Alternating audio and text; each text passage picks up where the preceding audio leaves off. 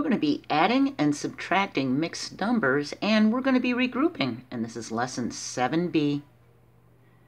And of course, like always, we have links in the description to help you out if you've missed or skipped any previous videos or get lost. To add or subtract mixed numbers, we first need to make sure they have a common denominator. It's the same thing as adding fractions. We just now have a whole number we're going to deal with. If they do have the same denominator, we add their numerators together and keep the denominator they both have. Then we reduce the fraction sum or difference to its lowest terms. And we did that in video 6B, reducing. If the fractions of the mixed numbers have different denominators, they are unlike fractions, and we need to find them a common denominator by finding common multiples. Okay? So, I want you to remember this, that any fraction with the same numerator and denominator is 1. It's one whole. If you have something split into 3 parts, but you have all 3 parts, you've got the whole thing. Okay? So keep that in mind. That's going to help us. So if we have mixed numbers with common denominators, that's going to be easy. All we have to do is add the numerators just like we did when we were just adding fractions. See? If we were just adding fractions and had 1/8 and 3/8, it would make 4/8. So all we have to do is then add the whole number. We have 3 and 4/8. But this needs to be reduced. We can divide this 4 by a 4 and the 8 by a 4. We find the largest number that we can divide them by. That way we don't have to reduce so much. That's going to give us 3.5. Now if we had divided both of these by a 2, we would have gotten, watch. We could have done it that way. We could have divided by 2 and divided by 2, and that would have given us 2/4. But then we would have had to do it again. We would have had to divide by 2 and divide by 2 to get the 1/2. See? So by dividing by the largest number we can, we don't have to reduce so much. So this way will work. Just keep doing 2, 2, 2, 2, but you'll have more work to do. All right? Take a look at this. We have a subtraction problem. They have the same denominator, so we just subtract the numerator. 5 take away 1 is a 4. We subtract the whole numbers. 5 take away 2 is a 3, but this needs to be reduced. The 4 can be divided by 2, and so can the 6, and we'll get 3 2/3.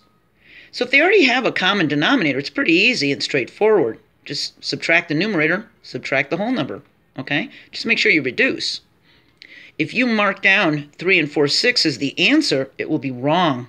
Okay? And they might even trick you on the GED test and offer 3 4/6 as one of the answers, when really it should be reduced to 3 2/3. So be very, very careful. All right?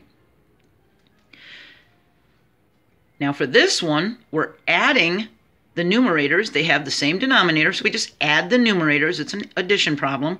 We have 6 plus 5 is 11. We add the whole numbers, we get a 6, but that's an improper fraction. And we can pull out a 7/7. Remember, when the numerator and denominator is the same, it equals 1 whole. So we can pull a 7/7 out of this 11/7, and there'll be 4/7 left over. So that 6 and that 1, that 7/7 is a 1, gives us a 7 as a whole number, and the 4/7 as the fraction. See that?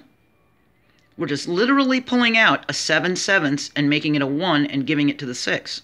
Okay? Now sometimes we may need to ask the whole number for help to regroup. If we have 7 3/8 and we want to take away 3 5/8, well, we can't have 3 and take 5 away. So what we do is we say, okay, 7, can we have 1? And he says, sure. He becomes a 6, and he gives an 8/8. See? Because the numerator and denominator are the same, that's a 1. He gives an 8/8 to the fractions. So now we add that 8/8 to the 3/8 and get an 11/8. So we have 6 and 11/8.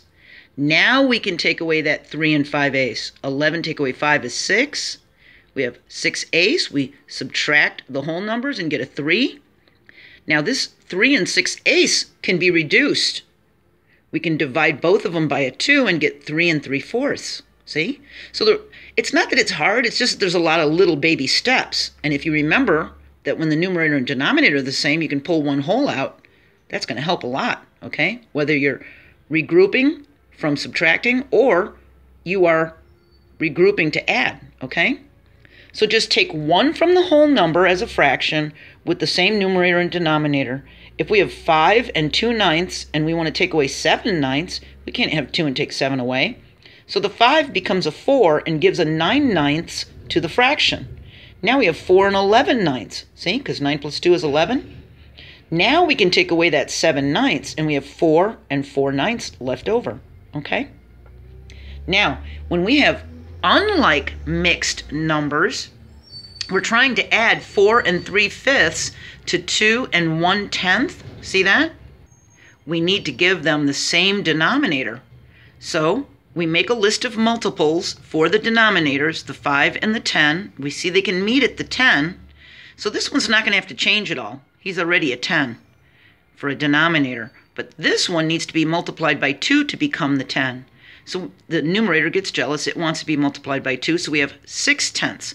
Now we can add them. They have the same denominator. 6/10 and 1/10 is 7/10. We add the whole number, we get a 6. Okay? So don't forget, we can use multiples to find the common denominator. All right?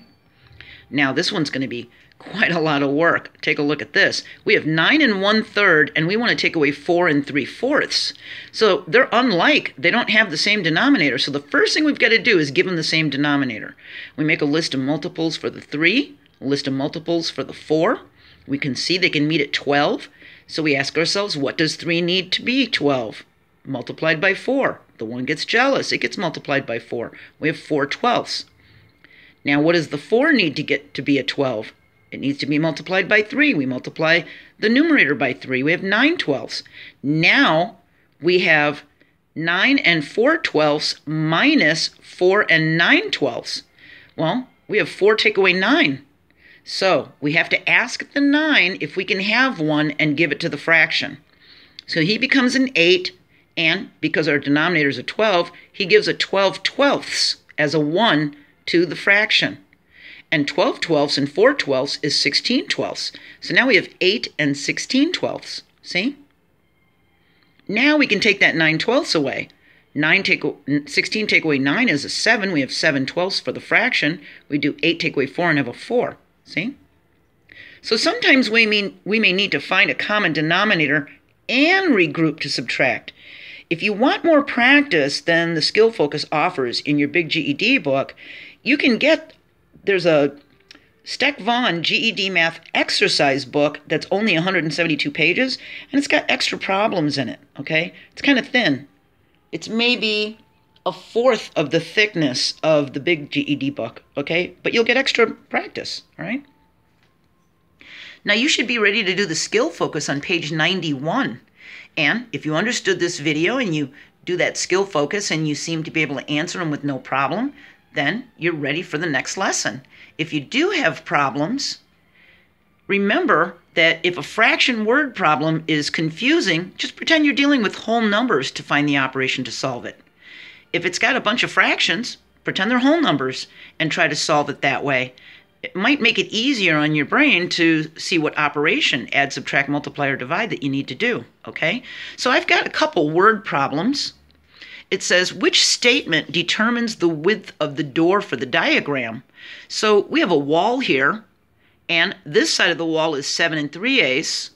This side of the wall is 9 1/4. And it wants us to figure out what the width of the door is. And it says the whole wall is 19 5/8 feet. See? So which one of these equations would be the right equation to find the width of the door? So what if it said this was 19 feet and that was 7 feet and that was 9 feet? Well, if we take away the fractions out of this and just think, okay, well, that's 19. If that's 7 and that's 9, we're trying to figure this out. We can add the 7 and 9 together, right, and get a 16. And then we can just take the 16 away from the 19 and find out what that is, right? That would be a 3, so that would be 3 feet across. Well, same thing with the fractions. We're going to take this big number, the 19 5/8, and we're going to add these two together. Once we get the sum for these, we're going to subtract it from that big guy, okay? So it's going to start with the 19, And we need to add these two together, right?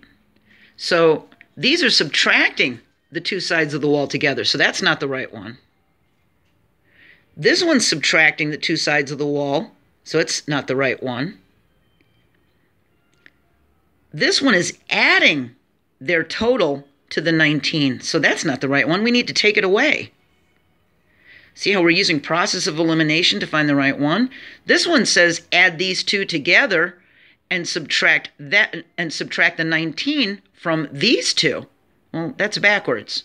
We have to take this total away from the 19, not the 19 away from that total, so that's not the right one either.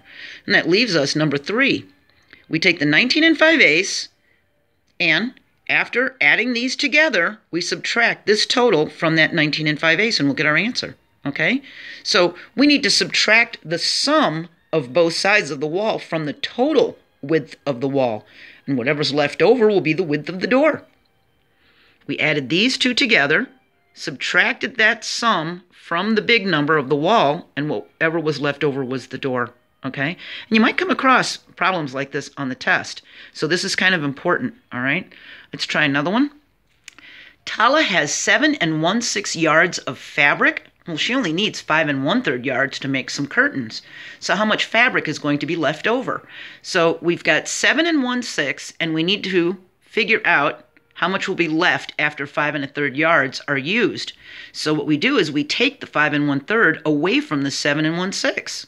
And they have different denominators, so we need their denominators to be matched. They need common denominators.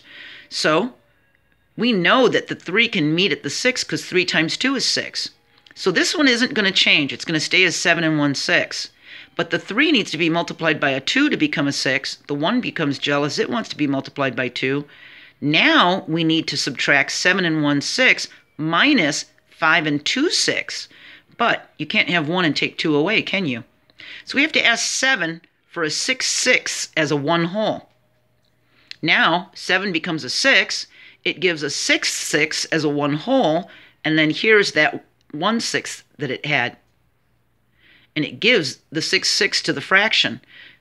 This 6/6 plus 1/6 is 7/6. So now we have 6 and 7/6. Now we can take that 5 2/6 away. 7 take away 5. 7 take away 2 is a 5. And 6 take away 5 is a 1. So there's going to be 1 5/6 yards of fabric left over. See? A lot of little steps. We had to match the denominator first. Then we had to regroup and take 1 whole away from the 7 as the same numerator and denominator, give it to the fraction so that we could subtract. See? She probably has enough left over to make some pillows to match those curtains now too, right? Our next video is going to be multiplying fractions and mixed numbers. So make sure you understand what you're doing so far before you move on, because we're getting more and more involved in this, okay? If you need more help, there's going to be links to these videos that will help you. And they talk about adding and subtracting fractions and mixed numbers and regrouping. So if you want some extra help and extra practice, watch these videos. They're a click away in the description, okay? And there'll be links to the previous lessons we did in this playlist, okay? So we're going to move on and talk about multiplying fractions and mixed numbers. And I hope you do well on the skill focus. And I'll see you next time, okay? Bye.